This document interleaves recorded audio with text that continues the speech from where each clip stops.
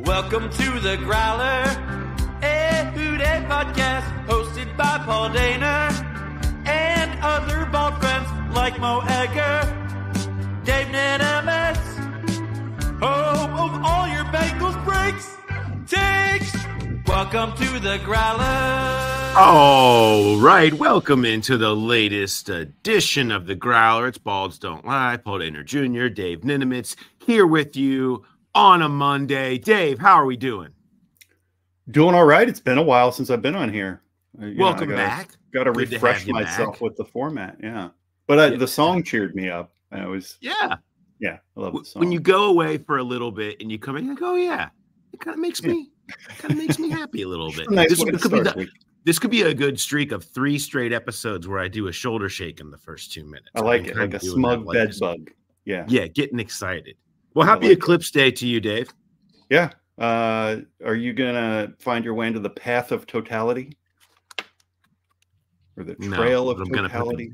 But I'm putting the glasses on right now. You know who is? It's going right over Hamilton, Ohio, and I have zero doubt a certain fellow we know is going to be out there scarfing down Arby's curly fries and just staring at the sun, burning out his rods and cones, and you'll see him on the next show with some sort of bandages over his eyes because it's how they roll in Hamilton.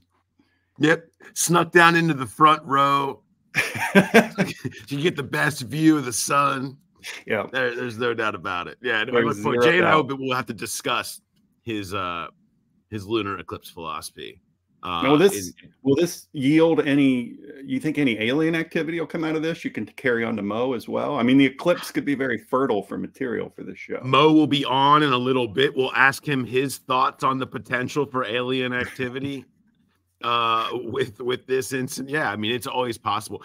I'm over the eclipse. I'm going to actually talk to Mo about like what is the eclipse topic in the Bengals world. Like that's just, I can't believe it's been talked about this long for what amounts to 4 minutes. If you're lucky, it's just so much. It's just a lot, but we got a lot of other stuff to get to, Dave, a lot to get to today. I mentioned Mo's going to come on. I have my big board 1.0, which is totally different than a mock draft. Okay, so it's like a totally different way to say names and discuss them. That is going to be out tomorrow morning. But I do think that there are some interesting things when you really start the process of trying. And I know everybody's always constantly doing that, but like to really say this guy versus that guy, crossing positions, getting into that actual world of what does that look like. And I think there were some parts of it that are particularly hard, I think, for this year's team, so we can talk about that a little bit before we get in with Mo, and we'll talk about some other bits of news that are popping off. T'Vondre Sweat from Texas, the big run-stopping defensive tackle, caught a DWI this weekend. Obviously, the Bengals had him in. Obviously, they have him interest. He's kind of a very much second-round mocked player to the Bengals.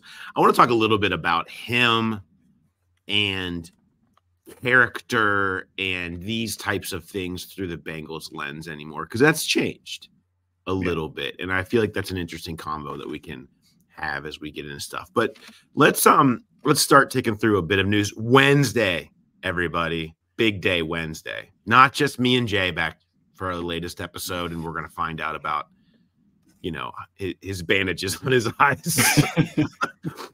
But the Beast is out Wednesday, which is, I mean, the milepost as far as I'm concerned in draft coverage. It's when the conversation goes from being, I think, to no, this is like we can really tangibly look at this now and be very serious, because nobody goes deeper than Dane. If you probably know, if you're listening to this podcast by now, we'll have him on between now and the draft and talk a little bit more about it. But that comes out Wednesday. A lot of good stuff that we can do off that. Everybody's looking forward to that. I mean, the amount of people that we have now at The Athletic working behind the scenes to get that thing to the finish line beyond what Dane does as a one-man just animal is it's like an encyclopedia. It's crazy how much he gets in there. And I think what's always cool about it, and I think one thing all the writers will delve into, is you can kind of start getting a better idea of those later round guys too. You start looking at interesting names and how they fit, and you find out some information about guys that we've just seen their names bounced around. But Dane gets so into it, you start finding out everything about these dudes. So I think we'll have some pretty cool content coming up, just kind of digging into guys that could fall into where the Bengals pick even later than the first few picks. There is no question. It's going to be fantastic. So all that coming your way here for too long. On Wednesday, we're going to dive into the wide receivers with Jay. So keep an eye out for that. We're going to talk a little bit more of that. Hayden Winks from Underdog Fantasy. They have done incredible work putting together videos of each receiver prospect. It's great stuff. Talked with him a little bit. You'll hear from him on Wednesday as well as we dive into the receivers and how big that's going to be coming up here soon. We've got Joe Burrow making an appearance this week. Yeah. Who's ready? He's going to be at the live New Heights podcast at Nippert at Night. It's the whole thing. Burrow in the building. We've got the Kelseys. Who knows who else will show up over there? Quite a deal, man. You could what a great thing for the podcast world. Like it's just really incredible. But Burrow signing up to be there, that's quite a get. It's a huge get. It's just crazy to me how far those their status in pop culture right now, the Kelsey brothers. Mm-hmm. I think Jason was in WrestleMania the other night. Yeah. Like the first night of it. Mm-hmm. And then when you see him get a guy like Burrow, it's like they're kind of doing whatever they want right now. So that'd be interesting to see what Burrow has to say. Those seem to be the places where we get tidbits about like his comeback from injury, and like he'll kind of give some clues of where he's at, hopefully. Yeah, you never quite. I think the fact that he's agreed to do it is a great sign. I mean, I think no it shows, and kind of what you've seen, he's been out and about more. The offseason program's coming up soon. It just seems to be all of this has continued to be, as we've said, good signs of progress. If he was like having concerns and not super, he's not going to want to go into a high profile event like that. Everybody knows that's what's going to be something that's going to be talked about. Seems like a lot of happiness and confidence happening over in that realm if you judge by, hey, he's agreeing to do that. And that's been the case. That's everything that we've heard this entire time in the background. It's just a matter of going through the process. Here I go again, taking your steps. Let's wait and see it, see what it looks like as you get closer to the season and the strength builds all the way up. That's all I'm saying. But more and more good signs is all that is. We'll be in the building next week. Off-season program begins soon. Players be back. You'll have that kind of part of everything kicking back up, which is good. We'll hear from Zach Taylor. We'll hear from, of course, Duke Tobin for the draft. We'll have some open locker rooms where we can kind of get more on where a lot of players and people are at. And some of them might not be at Paycor Stadium, which could be news as well. Yeah, no doubt. I think we know who they are. Yeah, I do. I would not expect to walk up and be able to talk to T. Higgins on that first practice day. Yeah, that would not anticipate that. Let's talk about the big board. Right. So I think when I kind of went through this exercise, and we've all kind of done versions of this, obviously, but there's just a couple things that I just pinning this down, how fascinating this is for the Bengals, is that I think we can circle these group of offensive linemen pretty clearly. That's not a secret. We've been talking about that for months. Yeah. The question is, who infiltrates that group and where? So you're ranking the offensive lineman is its own thing. And they're going through that process right now of, Tyrese Fuaga, Troy Fautanu, Amarius Mims, Olufashanu, J.C. Latham. I mean, Joe Alt, I guess. You've got all of these names there that are in the mix. Well, where does Byron Murphy fit in there? Where does Brock Bowers fit in there? Where do the corners fit in there? Where does Johnny Newton, the other defensive tackle from Illinois, where does he fit in there? I think figuring out where to put those in is inevitably going to be insanely important, because that's very easily the decision that decides what direction you end up going with all these paths that we've talked about. And I found that really hard. The Murphy one I sort of flip back and forth with, because it's tough. You see an interesting range with Murphy. Some experts and analysts see him going way up, and then others see him dropping further than I would think he'd go. But doesn't it kind of hinge on whether there's a run on these offensive tackles? If you get teams trading up and you get a few teams that want him, I don't think it's beyond the realm of possibility that you see a Bowers drop. Maybe I'm crazy because he's rated so high and everybody has so much buzz about him. But I think that's where the Bengals are in kind of an interesting spot, because I think we just assume they can have their pick of these offensive linemen. But what if there's a run on them? You suddenly, if you've rated a guy kind of on the bottom end of that group you mentioned, but one of these other studs drops down there, then it gets back to the old best available. And you've talked about it, that 18's just kind of a good spot, but it's also such a variable, like you're going to get a good player there, but it's just, are you going to meet a need at that point? And I think you're right. It's sorting out those offensive linemen to figure out who's going where. You even mentioned Joe Alt on the big board, and I don't think anyone sees Joe Alt dropping, but who knows? Like, we still have a couple weeks to go, and who knows how people fall in love with other guys. So it's hard to pinpoint. We see this in this time of year a lot, is that the consensus, and we can look up the consensus big board here, and you can see where the general draft industry complex has decided to say about people, and those are narratives, right? And it's where the what ends up coming out a lot in the week before the draft is a much more accurate view than now, because there's a lot of, well, the media is here, but teams are here. Okay. Mm-hmm. These are teams don't see, and because these narratives have been spinning for so long and they get out of control and gain steam, it's not really the way it is. And you see that a lot, specifically when you get into this middle portion of round one, where anybody with eyes can tell you, well, Malik Neighbors, I think it's pretty good, and probably will go early in this draft. But once you get into that more into that middle ground, you see narratives that have taken over, and players that teams really like that ascend. And so you end up all over the place. But for me, I think the guys that we have seen come in to town on these visits, Tyrese Fuaga, Troy Fautanu, Amarius Mims, I think they're in for a reason.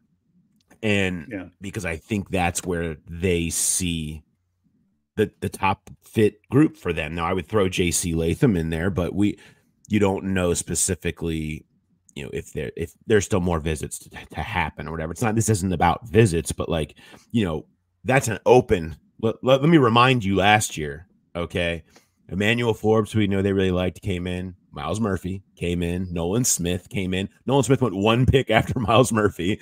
The previous year, Cam Taylor-Britt came in for a late visit. They were eyeing him in round two. We know this is part of it, and I think the early indication with that shows you what we already knew, which is, boy, that feels like the core group. I think I have Fuaga, Fautanu, Mims in that order. But again, I think these are things that they have not hashed out yet.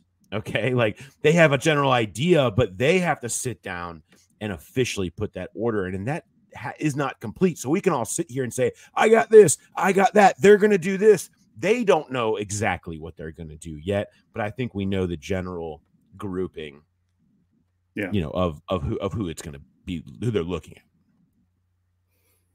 But I guess there's always the chance too that someone shows up at their pick that they had never dreamed would still be there. I mean, I think we look at so many mocks, we don't think that one of those top receivers could ever drop down, but they could. I mean, do you feel like the Bengals are the kind of team that are going to stick to what you're talking about, you know, the core that they've brought in and who they sort out as their guys? Or do you think they're the type of team that will swerve off the plan if they're surprised by somebody that's too good to pass up on? I think they're. I don't see a major. I mean, I don't think you'd see a major swerve. You never know because of what we've mentioned with the variables of that area. But I just think, you know, the one thing about all these tackles being is just you got to take advantage of it. Okay. The draft hands you things certain years. Okay. And this year, the draft is handing a bunch of teams that want offensive line help, tons of it in round one. And so to not take advantage of what is going to be there for them, to me, would be a misstep. And I think is part of their plan and makes the most sense. And so I just feel like they're leaning into that. I don't see them like they went 2 decades without taking a defensive lineman in the first round, and they took Miles Murphy last year. I don't see them piling another guy on there where they're already trying to figure out where to find snaps for Miles Murphy. I know it's best player available, and they did that last year, but I think at a certain point you have to think about the full totality of the team. There I am, snuck it in there. Well done. Yeah, thank you. But that's why I don't, see a major swerve. But I think you talk about Murphy, and I think he's the one wild card for me that you swerve for. Now I have him up in the top, and I put him in there in the middle of those guys, but picking between those, you're splitting hairs. Everybody has their pluses and minuses. Mims doesn't have a ton of experience, right? But he looks exactly like the other guys that they've signed, okay? Like this freakish 6'8", 340, 56, like Trent Brown, Orlando Brown, and Amarius Mims are in the same body, okay? And they're the ones doing this and valuing those types of fits more than anything else. So yeah, that makes sense. But what are you getting? Fuaga has all these the intensity that you love, like you love the way he plays. You've got the pass protecting element where he's been a specialist there, and that's what you want. Fatanyu the same way, and they both bring you some position flex where they could move around if you needed them to, and you love that. As a chance to put somebody somewhere else if that fits you at a time and that can cover you in multiple spots. But you have all the talent you would ever want. Latham is essentially and Mims are in that same conversation where there's pros and cons to them, but big, powerful, anchored, pass pro. Like we hear these terms from them over and over again. So that group, all just seem to fit snug. And so where Bowers to me goes behind them all because that's the plan, because that fits so much of everything they want to do and have done that I don't see them saying, you know what, we're going to go above these tackles that all fit us so well if that were to happen. But I think that's a tough conversation that they're having to have is those two guys in particular is Murphy and Bowers, and where do they fit amongst this plan A positional fit?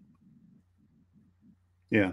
I mean, I would say with Bowers, history just tells us after last year and what they've done the last few years that they're just not going to put that value on a tight end. I think as fans and observers, we drool at the idea of that being a weapon for Joe Burrow and being a way to offset if and when T. Higgins is gone, another pass catcher. But like I said, what they've shown would indicate if you weren't going to take a tight end last year, I don't think you're taking a tight end in the first round this year. He may be a little bit different than the rest, but I just don't see that. I've thought from the beginning, Murphy is just, I've said, I think he's another Christian Wilkins. He's another Quinnen Williams. He's one of these guys that has the potential to come in and just dominate. And those are the guys getting the big bucks right now because everybody wants them. So I would swerve for him personally, but I get what you're saying too, that you get this big crop of great offensive linemen or potentially great offensive linemen, and it's hard to ignore that, especially since you've done some patchwork over the years to keep the offensive line together. Yeah, I mean, there are positions that they've done just fine at. Tight end, right tackle, they've just done just fine at finding value in free agency and putting guys that come in there and have been solid starters. They haven't been able to keep them healthy, but I mean, they haven't been terrible pieces over there. Whereas you just cannot find game-wrecking defensive tackles anywhere other than the first round of the draft. Like, it's almost impossible, okay? And Byron Murphy, like, I'll get more into this when we talk specifically about the defensive tackles. But, you know, you go back and you look at win rate and true pass set win rate in PFF stuff over the last 10 years. And he is up at the top of the list in the last 10 years. And those that have led Power 5 in that category, I bet you can know some of the names on the list. They're very rich these days. You know, it's names like Christian Barmore and Quinnen Williams and Jeffrey Simmons and Jonathan Allen and Chris Jones, DeForest Buckner, Grady Jarrett. Those are the names on the list. Okay. And Byron Murphy's numbers are actually better than all of them almost. There are a couple of busts in that group, but that's it. Like, that's where these guys are coming from. That's where they get picked in the first round. And so that's why, is he a real dude? You know, that's a question for them to figure out. But numbers suggest he will be. And look at these contracts. Like, this is the defensive tackle has follow the money, man. This league is follow the money league. Teams know what, you know, that's when you have all this quick game, all this two shell. Everything is there. You got to be able to get in the quarterback's face and make them comfortable right in front of them. Their quarterbacks are so much better at dealing with these edge rushers. That's why so much money is going to these defensive tackles, and they're so hard to find. There's so much fewer of them. And so when you could have a guy, man, that's insanely valuable. And I just think there's a lot of tough conversations to be had about where that fits inside of that plan A offensive tackle group. And that's and I think that's the question of round one for me at this point from a Bengals perspective. And, you know, we'll detail it more as I get into the defensive tackles and talk more with some of the coaches and Duke and Zach as we get back in the building to even hone down even more. But it's a tough one for them to figure out. And I think the whole league is trying to figure that out too, because not everybody's sold on Byron Murphy. I mean, that's not a slam dunk. But everybody is sold on the concept of having someone who does things that Byron Murphy did at Texas last year. And exactly. That's where you end up in that conversation. All right, let's shift. Go ahead. No, go ahead. It's also nice to have that guy on his rookie contract if he truly is a stud.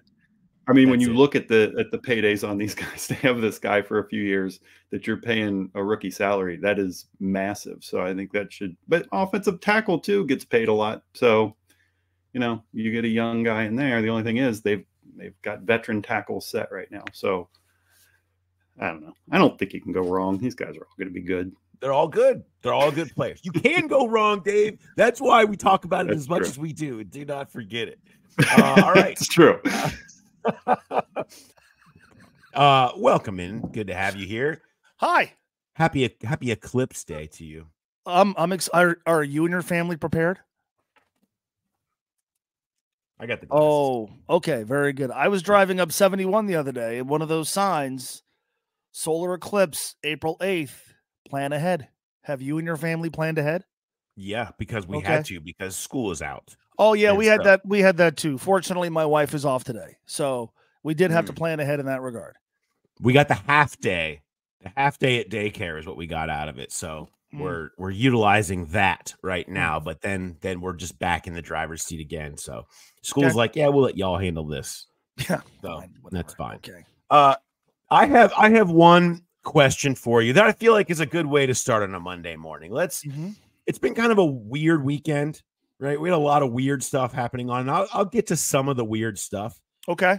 in a second. Yeah. But so let's start with some pessimism, right? Oh, okay. I think that's a great place to start your week off. Oh boy. Okay? Yeah. Here we go. What's your biggest fear about the Bengals draft? I think everybody kind of has something where it's like, oh, I hope they don't try to do this again, or I hope this doesn't turn into we decided to do that. Is there something in the back of your head with this draft, whether it's from a first round or a overall perspective, that you're like, I have nervousness or apprehension about this happening? That maybe they overthink it, right? Mm-hmm. That maybe they try to get a little bit too cute. You know, we talked about this on this podcast and we talked about this on my show. I think the possibility of them trading the 18th pick is really interesting. And I could understand why they would do that. At the same time, sometimes it's like, look, there's a player here who's really good, who fits what you want. Just take him. Right. Yeah.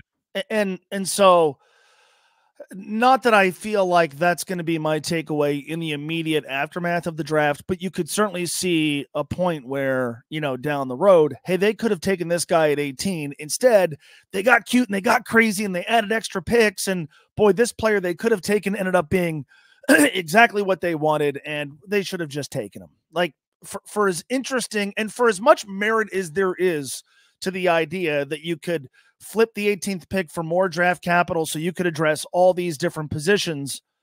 You know, if we're talking about, as you guys just were, a defensive tackle, or we're talking about an offensive lineman, particularly a right tackle, and a player that you have graded high on your board is there is a part of me that just says, just don't overthink this, just take them. And so I don't know that that's fear.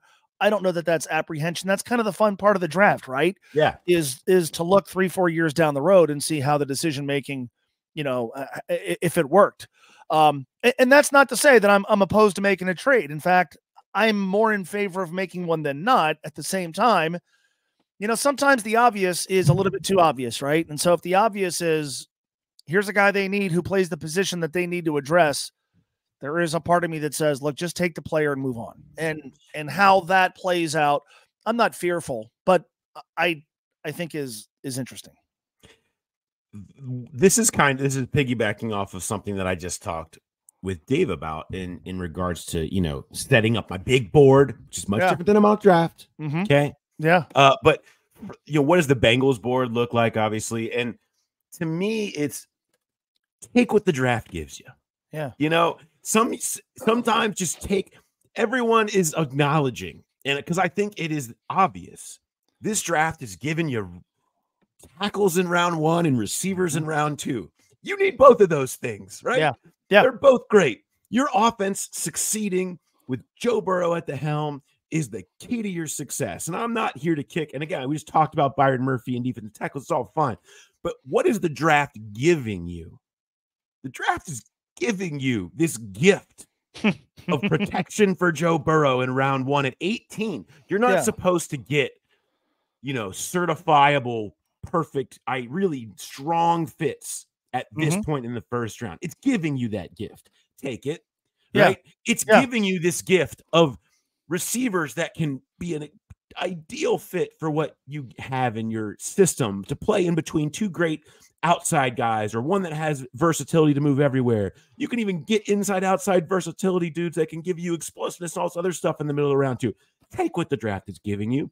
Mm-hmm. I worry about them going too far out. Like, you know, we're best player available. Yeah, best player available is part of what fits your team where it's at right now, and not getting too involved. Like, I don't want to see a Darquez, Denard, Dre Kirkpatrick, fifth corner who's going to play special teams, but he's going to be there in the future. Right. Take what the draft is getting you, the guys that can help you this year, next year, that you see in your very near future plans that fit where your roster is currently constructed, and not get too cute. Yeah. So, you know, let's just say there's a right tackle who you feel like, and who the consensus says could play week 1. and be comparable, if not even better, in the short term than the guy you had playing the position last year. That's a lot to ask. But that player's there, and you say no, and you trade down, and you add a Friday pick or a Friday pick and a Saturday pick, whatever, and you take a player who's maybe not quite as good.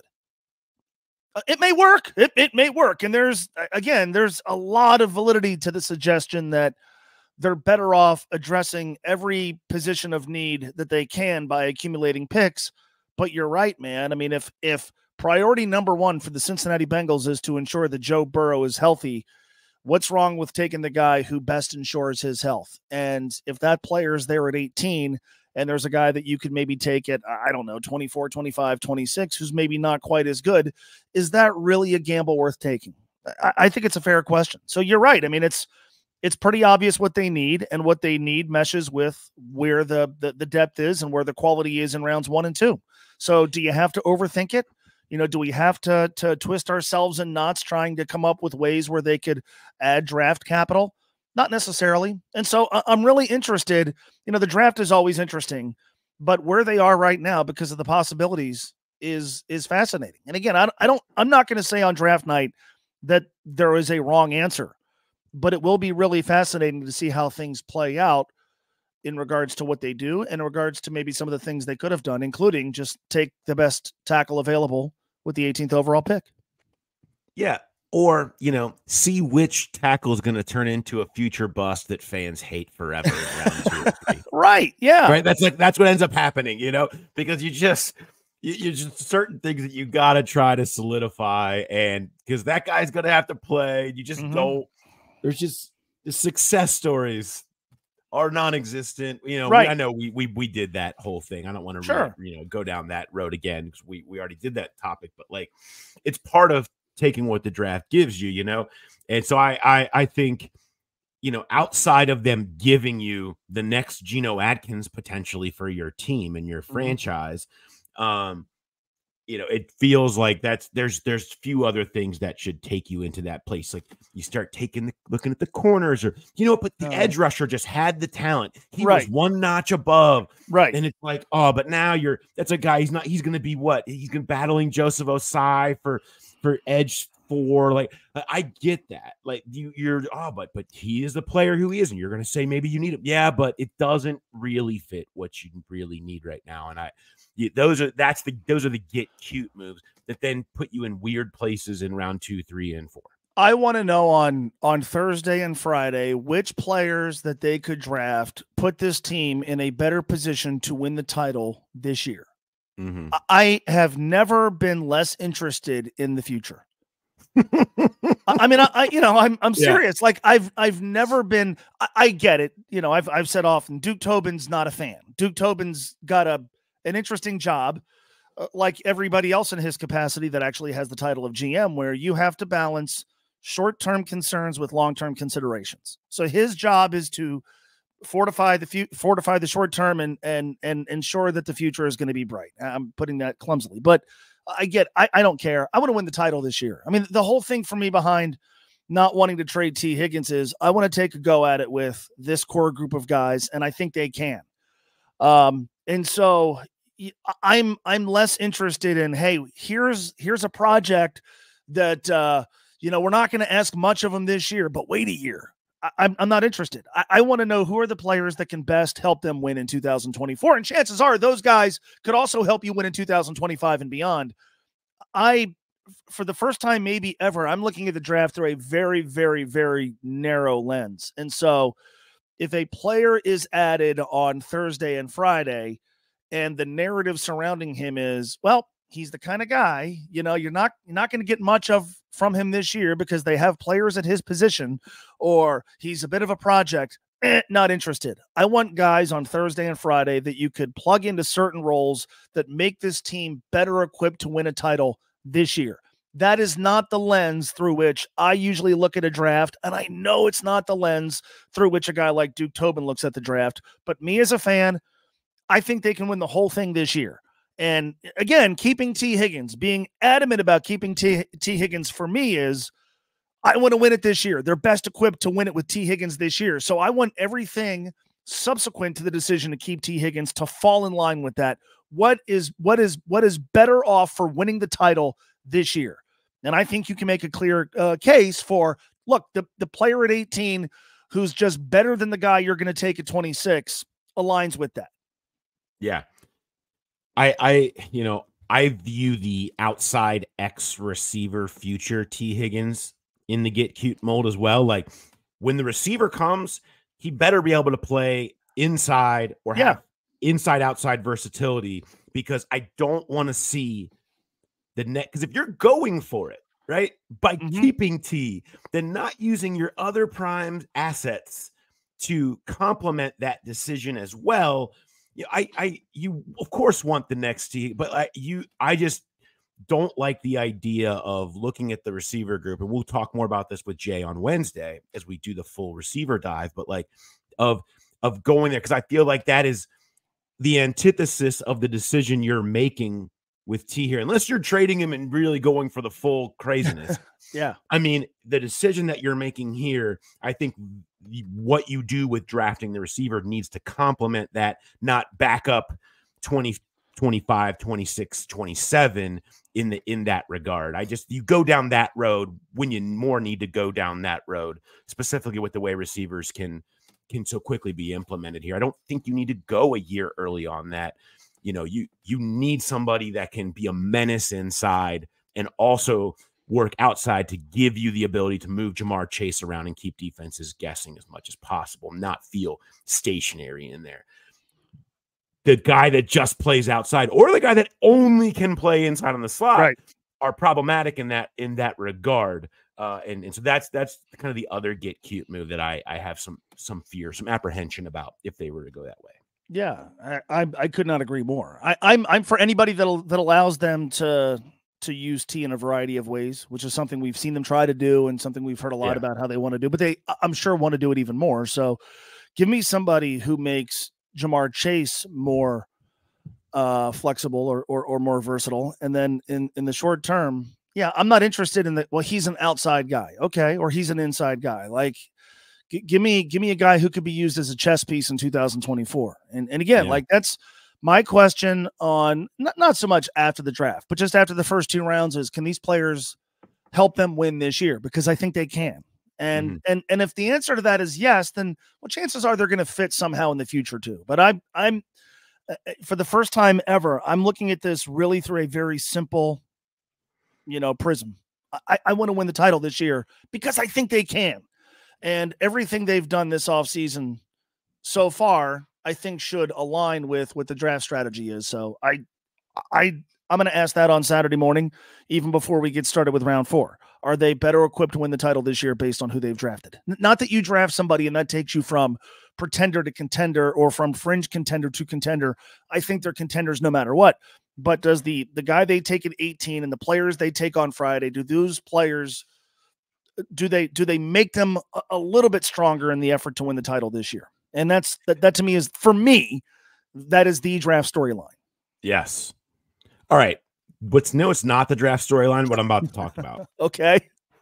Well, one, it was brought up earlier that we should, I don't know if you have any opinion on if there's concerns about this eclipse causing alien activity.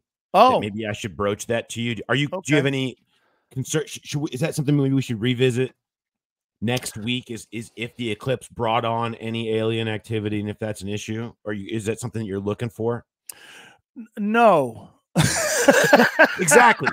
That was kind of my lean there. I wasn't going to go there, but I wanted to make sure we're together on that. Okay. Yeah. Here's the thing, though, between the eclipse and the fact that, like, we're now debating the validity of GOAT as a topic is like a thing now. I'm so sick of it. Yeah. What is the most beaten into the ground topic in the Bengals stratosphere that you can think of? Let's say over the past, just really Burrow era, fine. What is the most beaten into the ground topic that you just don't have the stomach for? I thought the eclipse has done that to me. Anytime I see the word GOAT used and people talking about its usage, it sends me to the dark place. Like, and I know those exist in the Bengals world. Sure. Yeah. What is it for you? So really quickly on the GOAT thing, because everybody's doing this in the aftermath of the women's national championship game. Mhm.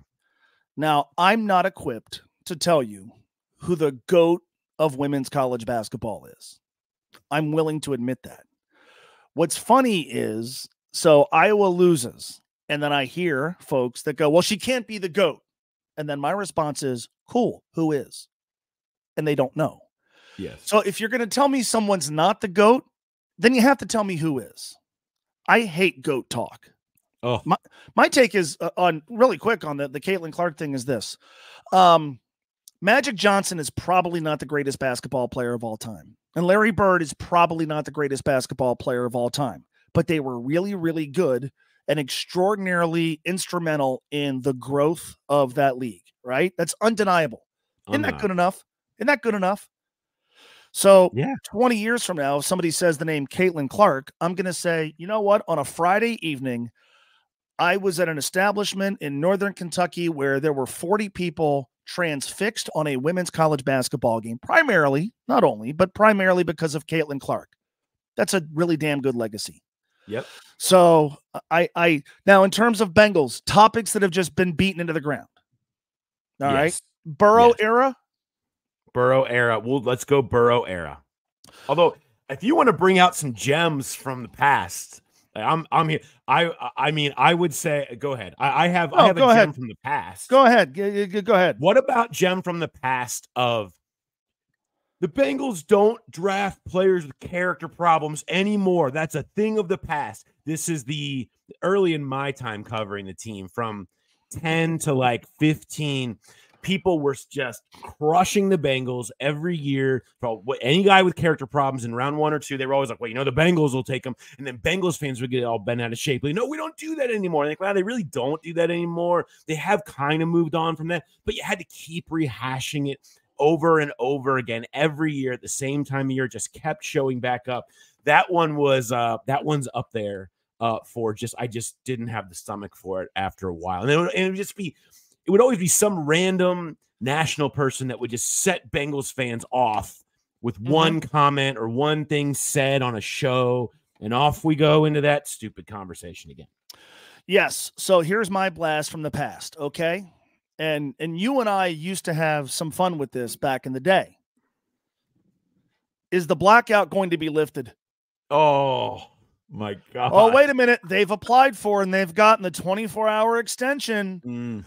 And then, I mean, and sometimes this would happen during good seasons, right? 09, 2012. I think 2012 was the last year of the blackout.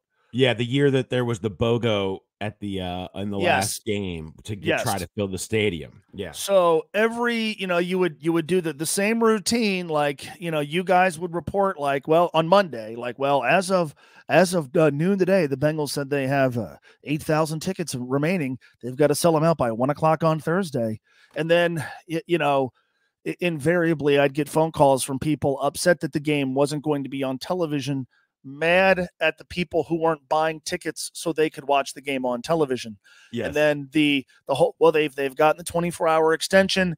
Who's going to buy the tickets? Why is nobody buying the tickets? Is Mike Brown going to buy the tickets and give them to somebody? And so we would do this on almost a weekly basis for years, wondering about the blackout, finger pointing about the blackout, having to talk about the blackout. And then that got to be completely and totally miserable. So thankfully, the NFL got rid of that antiquated rule. We no longer have to do blackout talk. In the Burrow era, I'll be very simple about this. The Joe Mixon conversation. Yeah. Which to be fair, got really interesting once he left, because now he's in Houston. The Texans are going for it. They've paid him money. Like, suddenly Joe Mixon's a very fascinating character. But we had the conversation for so long that at the end there was nothing new to say, and it felt like you were either pro Joe or anti Joe, and I was neither. I was pro Bengals. Like, I want the Bengals to do what's best for the Bengals, but it just felt like this was a divisive issue where people on both sides planted their flag, and I was in favor of moving on a year ago. I was in favor of moving on here, and you could do the thing where you talk about what he's meant to the franchise and what type of player he was and how he bridged the gap from what the Bengals used to be to what they turned into and his role in that happening. But it felt like a lot of folks didn't want to do that. And so I remember just, a month and a half ago going, God, if they keep Joe Mixon, I guess we don't really have to talk about him anymore. And if they move on from him, I guess we really don't have to talk about him anymore. That one to me was the one that I had nothing else to say. And it felt like there was nothing else really out there that was original when the conversation came up until the Houston Texans decided to give him a bunch of money. Yes. That is, I think that's a clear number one. T. Higgins chasing him down though. Oh yeah. And it was part of the reason why I wanted to do the one time I'm taking the big, this is it on this thing with the 4-part series, because I didn't want to have to keep coming back and doing it over and over and over and over again. And we're going on multiple years now with this. That's what happens when it starts stretching. Bates was like that, but Bates was interesting because he was kind of the first time through. Yeah. And the conversation changed at a couple of different spots. You just, I just feel like we kind of keep going down this conversation, and it's important. It's not that these aren't important. They just wear on you. And it's like, we just talk about it. And it's something that always gets brought up.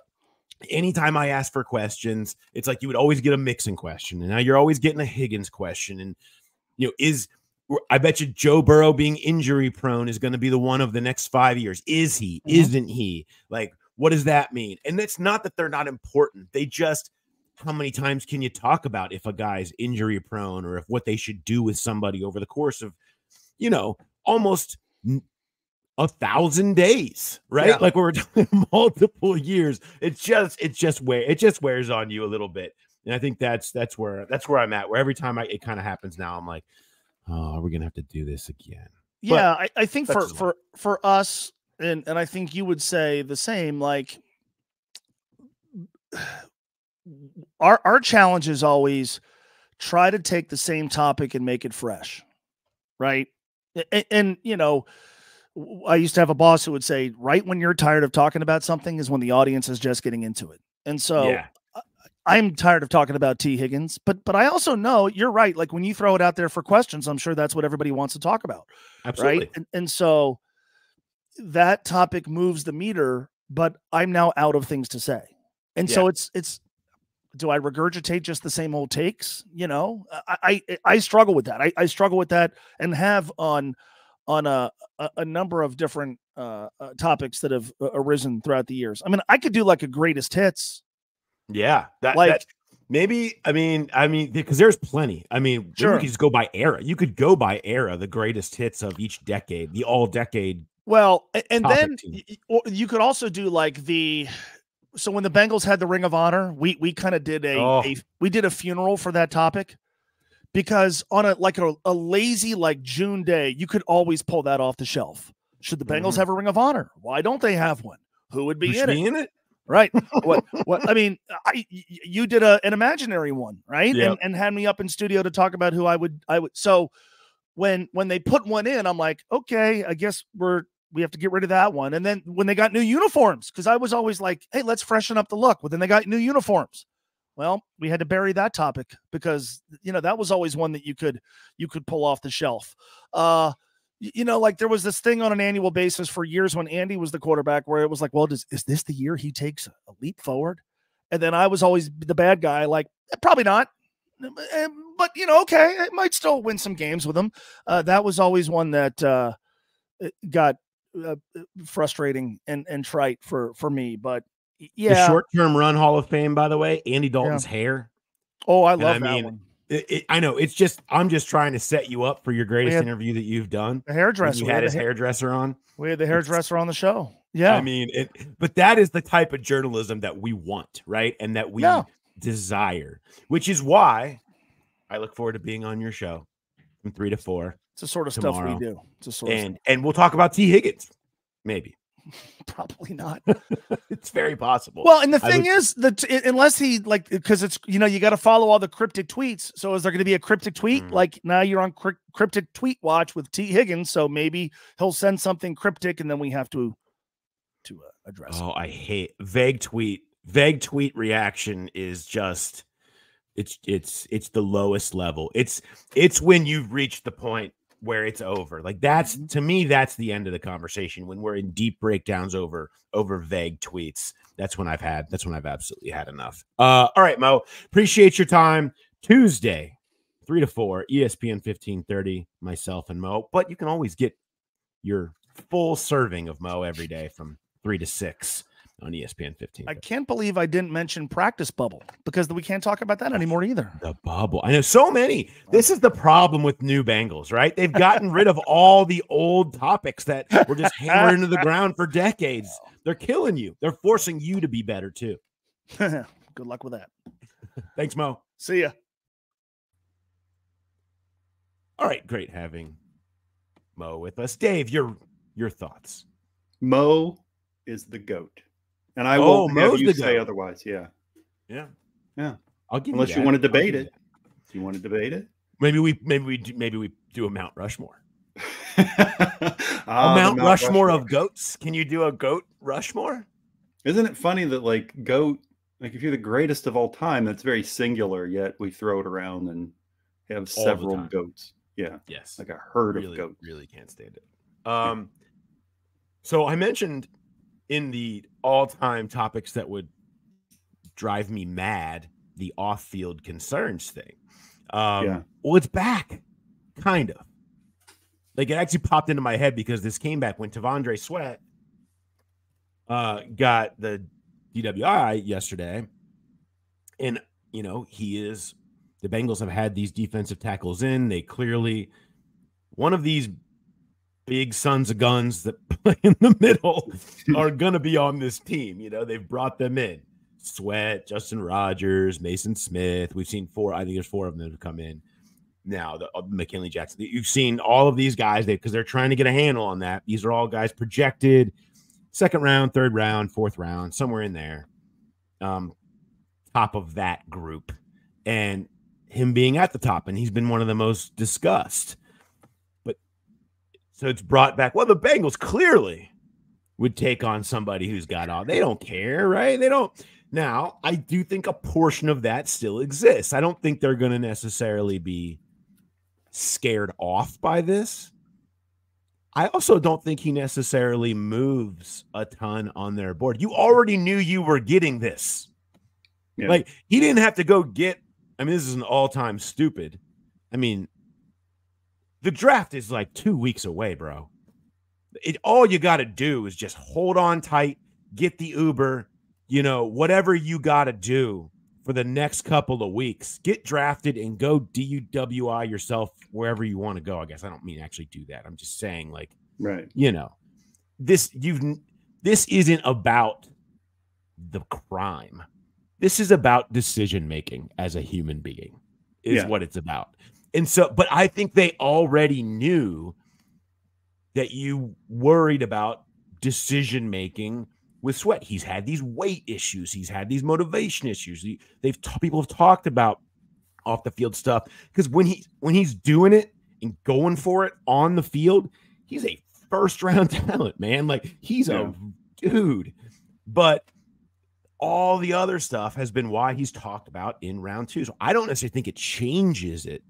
He's still tantalizing he's just a boom bust, and you know you're getting something that could bust because you worry about some of the motivational and decision-making stuff like this. But I don't know that it moves it that far. They're willing to take it on, but they're far less tolerant of stupid decision-making with people than they used to be. I think there was a thought in the past they could coach that out of them, right? I don't think this particular regime views it that way. I think they have in my opinion, the proper view that in some respects you are who you are and you get what you get if you try to use that as your advantage to get its value on a guy. Yeah. Well, a couple things. One, it's funny that back at Super Bowl, we said somebody will screw up and do something stupid and get arrested at the Super Bowl. You can almost count on that every year with the draft. There's always a dude that does this sort of stupid thing. It was Jalen Carter. it was Laramie Tunsil. Way back in the day, it was Warren Sapp. There's always some knucklehead that just can't behave leading up to the draft. And it is a sign of they maybe can't behave in life in general. But here's the thing, and I think it does kind of go back to that stigma the Bengals had for so long about being the team of recluses and non-law-abiding citizens. Every team out there will still take a guy if he's talented. There's not a team out there that's so high and mighty that they're just not going to take a guy. And if teams feel like they can get extra value on this guy because he drops a little bit, then they're definitely going to take him. And I think Jalen Carter's a great example. Was, a guy, people died from his car racing incident. Yeah. And yet there the Eagles took him. And by like week 3, everyone's like, oh, everybody was stupid for passing on Jalen Carter. I'm not saying it's right or wrong, but to say that any team out there is not going to take a guy if they see max value is crazy. They're all going to do it. So I think you're probably right. The Bengals probably see the value in him just like a lot of other teams do. And he probably kind of sticks in that spot for better or worse. But, you can be asking for trouble down the road. That's just the business of it, in my opinion. And yeah, I don't know that it changes much, but other teams will pounce on him if they don't. It's not like he's just going to drop out of the draft because he did a very stupid thing. No. Rashee Rice is a good example. I mean, there was notable concerns about who he was off the field last year. And, Kansas City said, we're willing to do it. Well, and they reaped the benefits, and now they're feeling the other side of it. Because eventually you do worry that guys are who they are in many respects. And that only gets amplified more once they've gotten, you can almost always get one good year, right? They show up, it's a new place, my first job. I want to be the man. You're going to get the best version of that guy for a year, typically. Then they're the man, they've got money, they've got fame, and you're only going to then lean more into your core. Now, you can always mature. You can always turn the corner. But I think that's when you start to worry about those risks is in year 2 and 3 specifically, because they're still young. They're still all the kind of who they were. And now it's only been amplified by fame and money and notoriety and all that stuff. And some of that change, you get a better view of that now because NIL, like these guys get money earlier. You see how they handle some of that stuff and the fame earlier a little bit more. But you still know what that can become when they're just, hey, they've got lots of free time and ability to make decisions on their hands. And if they're typically the type of person you worry about the decisions that they make, well, you got to deal with that. Yeah, those guys become really the biggest risk reward guys in the draft. And if it was a one-off thing and they're not a knucklehead, good for you. And really, I hate to throw Joe Mixon's name out there because things got kind of weird over the past year and a half. But for how long was he a model citizen after his incident? And I'm certainly not condoning anything involved with that, but you can come out the other side with something that works out pretty well. But again, then you had weird stuff come up with Joe Mixon years later. So I don't know. Maybe it's always there. Maybe there is growing up, but you never know. It's just the chance. There's just going to be a risk assessment every team's going to do on T'Vondre Sweat, and somebody's still going to probably take him, I would bet, in that same range that he was projected. You are in the game of predicting human behavior. Yeah. Good luck. A lot of people have been trying to do that for centuries. Okay. Yeah. Millennia. All right. You're just not there's just no way. And that takes me back, to kind of wrap up this whole conversation to the Duke Tobin point of view, and one that I think most really talented GMs get. If you get too full of yourself, thinking I can draft better than everyone else and I know better, that's when you lose from consistency over the years. More swings. You just need more picks because the more swings you get, the better chance you have of getting hits, because you're not going to hit at a higher rate for the most part. I mean, that's just the bottom line of it. There's just not a lot that would ever suggest of what has happened in this draft that you show up and I see it better than everybody else does. Too many people, there's too much information. People know too much. They're to think that you've got all kinds of angles that absolutely nobody else does. You can maybe be a little bit better. You can have a decent hit rate. You can be good at certain things, but for the most part, getting yourself the most swings is going to be the way for every team to get the most hits, not, saying that I picked the best player because I know how to pick the best players. That's not necessarily how it works, but that's my final thought on that as we wrap it up. Jay, do you got any Arby's or Jay? See, I was going to talk about Arby's and I instantly thought of Jay, Dave. I'm ready to do the Arby's. And my first thought was Jay loves fries, curly fries, beef and cheddars. No, he doesn't like the cheddar. We know that. He actually likes just the roast beef sandwich. But do you have anything? Any good stories? I got nothing. I got WrestleMania talk. Yeah. WrestleMania happened this weekend. And we were kind of talking before our show about how, I don't really watch wrestling much anymore, but back in the day, really the best part of wrestling was always like when the intro, was when the music went off, right? And everyone's like, and this happened, I guess, this weekend. Undertaker showed back up out of nowhere. One of the all-time great entrances, just a dong and the place goes dark. Like, that is epic. I think the NFL should lean into this. I think teams should lean into this. Like, I love the idea of you have your third down running back is just a beast, right? Like, let's say Tajay Spears, or let's just say Chase Brown comes in a revert. Anytime he comes onto the field, boom, like that's oh God, that's Chase Brown's music, right? I want to have that in between, like anytime somebody that only plays 10 plays a game, when he comes in, it's like the sixth offensive lineman with Jackson Carman would come in to be like the big tight end blocking offensive lineman. That should have some kind of music associated with it. Oh my God, that's Jackson Carman's music. They've gone jumbo. It reminds me of we need to get a full lean. Applying it to other sports, the best you've probably seen it is with closers coming in baseball. Yeah. And like, Mariano Rivera and Trevor Hoffman or Ricky Wild Thing Vaughn. Mm-hmm. The only thing I've seen that where it's kind of that way in football is when there's a punt returner that everybody fears, whether it's Devin Hester, Reggie Bush, Deshaun Jackson, that when they came in, the place would just ramp up because of that. And that would be perfect for some entrance music for a stud punt returner. You know who had this? And this connects both of us. Russell Wilson. He had, when he would come in for Seattle, they would play Fishes. Wilson. Mm-hmm. The whole crowd would chant. So that was kind of a version of it. It connects your Seahawks, my fishdom, one of the few things that connects us, Dave. And we had it. But I think that's it. I think should punters have music? I don't see why not. Brad Robbins' music is just like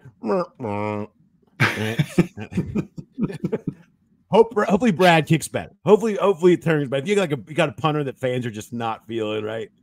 But I think we need more. I think we need more of this individual player theme music for when they come in. Your role players. Let's play them up. The music dropping is pretty special, but I don't know. You just got guys coming in and out on packages. I don't know how that works. Is that the third down linebackers music just dropped? I don't know. I don't know how you fit it in. Davis Gaither has entered the game. Love it. All right.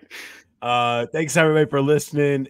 Jay and I will be back on Wednesday. We're going wide receivers. We're going all in on these receivers, specifically these day two guys. There's so many of them. Hayden Winks from Underdog Fantasy is going to join and talk a little bit about all of those guys. And we're going to kind of give you the full view of what that looks like. So looking forward to doing that with Jay on Wednesday. And of course, Who Day Light with Mark.